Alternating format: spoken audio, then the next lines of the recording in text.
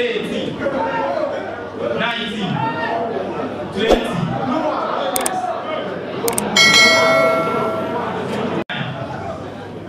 10, 11, 12, 13, 14, 15, 16, 17, 18, 19, 20, 21.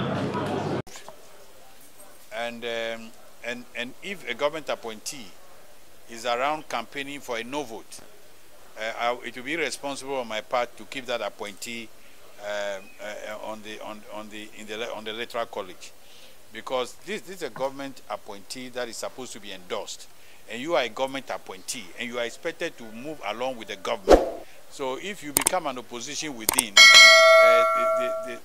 we have a discretion to decide whether to keep you there or not. And if we hadn't done that, we would not have achieved this success rate that we've achieved. So it is our expectation that next time people will just toe the line. If you are a government appointee, you must protect the government. You must do what government wants you to do. And that's why you are there. So one appointee cannot be voting against another appointee. It doesn't really make sense. It doesn't show loyalty. And if we see any sign of disloyalty and we take action, people must understand us. We'll talk it over with them and try to see how to resolve those issues. Everybody will have to tread cautiously, look into the future, knowing that the future is unknown. If the nominee had known that a day like this will come, I think he will have comported himself, not be too political, and do what is needed. And I think that next time he will be given the nod.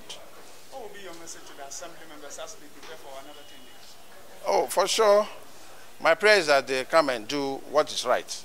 I think this one alone is a lesson to the nominee that you just don't use the power capriciously.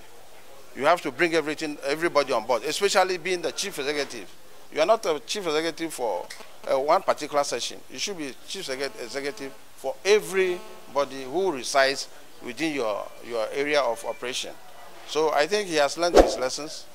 This alone will put pressure. The punishment that he's going to undergo, the mental torture alone, is okay for him. So that if he comes back, he will not.